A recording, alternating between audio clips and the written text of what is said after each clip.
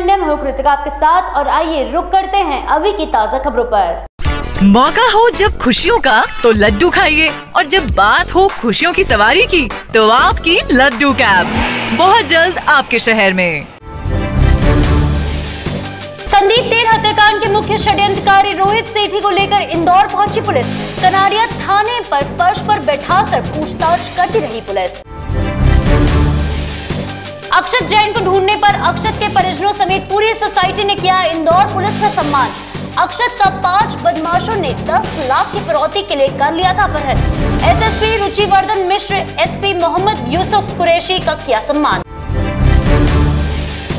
लक्ष्मणगढ़ में भाजपा शहर मंडल ने की कमल दिया उत्सव की शुरुआत। नगर वासियों का किया कमल का दुपट्टा पहनाकर स्वागत। सरकार की योजनाओं के लाभार्थियों का भी किया सम्मान। कारोबारी संदीप तेल हत्याकांड के मुख्य षड्यंत्रकारी रोहित सेठी को इंदौर पुलिस देहरादून से इंदौर ले आई है। वहीं रोहित सेठी ने खुद को इस हत्याकांड में शामिल होने से इनकार किया है। कनाड़िया थाने में फर्श पर बैठे रोहित से कनाड़िया पुलिस पूछताछ करती रही। हाथ में फ्रैक्चर होने और ट्रांजिट रिमांड पर आने के कारण पुलिस उस पर सख्ती नहीं दिखा पाई। मंगलवार को उसे कनाड़िया थाने में रखा गया। पूछताछ के दौरान वह घंटों जमीन पर बैठा रहा। वह कई बार टूटा हाथ ले परेशान भी होता रहा। सूत्रों के मुताबिक सेठी ने अपनी संपत्ति कुर्क होने की कार्रवाई को टालने के लिए एक बड़े केबल कारोबारी की मदद से देहरादून में सरेंडर किया है। संदीप की हत्या के बाद गिरफ्तार shooter torsion gangster Sudhakar Rao Maratha ने रोहित को ही मुख्य साजिशकर्ता बताया था। Bureau report News29 India. Indore के विख्यात अक्षत जैन अपहरण कांड में पुलिस को अथक प्रयासों के बाद सफलता मिली थी। इस जीत का सेहरा इंदौर पुलिस के सिर पर ही सजा था। इसी बात से खुश होकर प्राइम सिटी के रहवासियों ने इंदौर पुलिस का सम्मान किया। अक्षत का 10 लाख की फिरौती के लिए 5 बदमाशों ने अपहरण कर लिया था। नवागत एसएसपी रुचिवर्धन मिश्र, एसपी मोहम्मद यूसुफ कुरैशी, 3 थाना प्रभारियों सहित पूरे पुलिस स्टाफ का अक्षत के परिजनों ने सम्मान किया। Bureau report News29 India. Laxmangarh में भारतीय जनता पार्टी शहर मंडल ने शहर भाजपा अध्यक्ष मनोज कुमार शर्मा के नेतृत्व में कमल दिया उत्सव की शुरुआत की। इस अवसर पर कमल निशान की रंगोली बनाकर शक्ति केंद्र संख्या 1 की प्रभारी अलका शर्मा के संयोजन में घर घर लाभार्थियों ने कमल दिया प्रज्वलित किया। इस दौरान नगर वासियों को कमल का दुपट्टा पहनाकर स्वागत किया। सभी ने आगामी लोकसभा चुनाव में फिर से भाजपा का साथ देने का आग्रह किया है। इस अवसर पर शहर महामंत्री दिनेश मारोठवाला, पूर्व महामंत्री रमेश नहरिया समेत कई कार्यकर्ता मौजूद रहे। इस अवसर पर सरकार की योजनाओं के लाभार्थियों का भी सम्मान किया गया। Bureau report news. राजनांदगांव के ग्राम राजा भानपुरी से 18 दिन पूर्व गायब 4 वर्षीय डिंपल की लाश मिलने से पूरे गांव में सनसनी फैल गई। इस हत्याकांड को अंजाम देने वाला और कोई नहीं, डिंपल की पड़ोसी ही निकला। राजनांदगांव के लालबाग थाना क्षेत्र के ग्राम राजा भानपुरी में 8 फरवरी को अचानक दोपहर 12 बजे के आसपास रूपराम निर्मलकर ने 9 फरवरी को लालबाग थाने रिपोर्ट लिखाई कि उसकी 4 साल की बच्ची डिंपल 24 घंटे से गायब है। पुलिस के शक की सुई पड़ोस में रहने वाली आरती पर घूमती रही। इसके बाद पुलिस ने पड़ोसी आरती से कड़ी पूछताछ की तो आरती ने बताया कि डिंपल आरती की बेटी वेदिका को हमेशा मारती पीटती थी।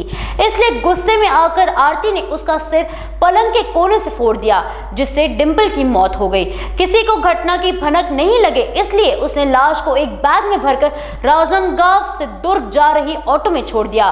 पुलिस ने आरोपी आरती को गिरफ्तार कर जेल भेज दिया है। Bureau report News29 India. थाना लालबाग अंतर्गत राजा भानपुरी में 9 तारीख को आकर एक ग्रामीण ने, जिसका नाम रूपराम निर्मलकर है, उन्होंने शिकायत दर्ज कराई कि 8 तारीख को उसकी बेटी रहस्यमय ढंग से गांव से गायब हो गई है। इस सूचना पर एसपी सर के निर्देशन में सीएसपी के नेतृत्व में एक टीम गठित की गई, जिसमें थाना प्रभारी लालबाग के साथ उनके 5-6 लड़के और उसके साथ में थे। इसमें लगातार हमारी टीम गांव के आसपास के जितने भी नदी नाले हैं और जितने भी खदान हैं जिसमें पानी भरा हुआ था, उसमें लगातार सर्चिंग कर रही थी, उसको खोज रही थी। इस दौरान सूचना मिली कि जो बच्चे हैं वो लास्ट में आरती साहू, जो कि रूपराम निर्मलकर के पड़ोसी हैं, उनके घर में आखिरी बार देखे गए थे। तो लगातार पूछताछ कर रही थी। उसी दौरान आरती साहू से जब दबावपूर्वक पूछा गया तो उसने जुर्म को स्वीकार किया। उसने बताया कि जो डिंपल साहू है डिम्पल निर्मलकर है, जो कि रूपराम निर्मलकर की बेटी है छोटी, वो आरती साहू की बेटी वेदिका को लगातार परेशान करती थी और उसके साथ मारपीट भी करती थी। ये खुन्नस उसके मन में थी।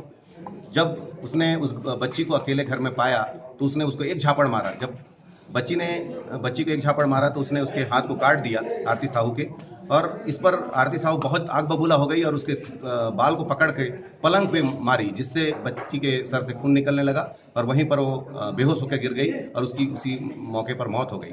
इसके बाद आरती साहू ने उस लाश को छुपाने के लिए सीमेंट का बोरा लाया और उसमें उसको भर कर बांध दिया उसको, और 2 दिन तक अपने घर के सामने गड्ढा करके रेत के बीच में छुपा के रखा था।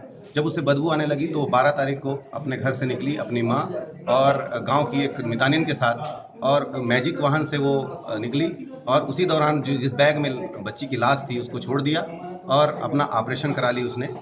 और लगातार पुलिस जब पूछताछ करने लगी तो जुर्म उसने कबूला, और हमने जो टाटा मैजिक के ड्राइवर को लाया तो उसने बताया कि हाँ, उसके गाड़ी में कोई बैग था जिसमें कुछ मांस जैसा कुछ चीज़ था जिसमें खून थी, तो उससे बदबू आ रही थी तो उसने उसको अंजोरा बाईपास में फेंक दिया है और आज उस बैग को बरामद कर लिया गया है जिसमें बच्ची की लाश है।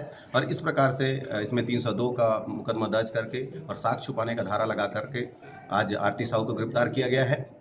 और जो ड्राइवर की भूमिका के संबंध में पूछताछ की जा रही है कि उसके नॉलेज था कि नहीं, कि उसमें कोई बॉडी थी, और इस पूछताछ के बाद भी अगर कहीं उसकी भूमिका पाई जाती है तो उसके खिलाफ भी कार्रवाई। बिलासपुर जिला के ग्राम पंचायत कछार में ग्राम पंचायत सरपंच, सचिव और रोजगार सहायक आवास मित्र द्वारा अवैध वसूली की जा रही है। कहीं पर भी शौचालय का कार्य पूरा नहीं हुआ है, कहीं गड्ढे खुदे पड़े हैं तो कहीं आवास का काम अधूरा पड़ा हुआ है। हितग्राहियों का कहना है कि शौचालय के नाम पर उनसे 2000 रुपए मांगे जा रहे हैं, वहीं आवास के नाम पर 30,000 रुपए की मांग की जा रही है। ग्रामीणों का आरोप है कि पैसे नहीं देने पर राशन कार्ड से नाम कटवाने की धमकी दी जा रही है। ग्रामीणों का कहना है कि शिकायत के बाद भी सरपंच और सचिव इस पर कोई ध्यान नहीं दे रहे हैं। बिलासपुर से प्रकाश चिवनानी की रिपोर्ट।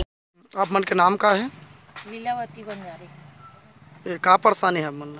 ये सब शौचालय की परेशानी। कतेक दिन हो गए शौचालय बने? ये शौचालय बने तो अभी 1.5 चला थे, फिर भी नहीं बना थे। पूरा गड्ढा खुदवा के रखे, बस गड्ढा के खुदाई बस चला थे, वहाँ बनाई पूरा नहीं चला थे। कौन बनवा थे? एला रोजगार सहायक बनवा थे, सचिव है, सरपंच है। तो आप मन बोलता तो क्या बोलते? और बोलते हाँ बनी ना करके 1.5 साल हो गए नहीं बन पाते। तो एम आप मतलब परेशानी का जाते? एमा गैया उया घुस जाते, कुत्ता बिल्ली घुस जाते, घुसा थे, सांप है, शेरू है। बरसात के दिन में हर हमेशा इस परेशानी होती। आपन नाम और ये इलेक्ट्रिक को का परेशानी होता है? अपन ये तो ढक्कन है, सब कह दे रहे, सब लक्ष्मण वाला कह दे रहे, ये बनाते। ये लक्ष्मण कौन है? ये देखा वाला लक्ष्मण कह दे। का चीज है वो काय है लक्ष्मण? देख करते थे। हां, रोज मतलब पेंशन वाला सब नहीं देते हैं। तो ये मां कते दिन हो गए मतलब ढक्कन नहीं लगे है? मां 1 साल ज्यादा हो गए। अब बोलता तो क्या बोलते? नहीं बनाते। अभी की खबरों में फिलहाल इतना ही। लगातार खबरों के लिए बने रहिए न्यूज़ 29 इंडिया के साथ। एक देश सारे प्रदेश।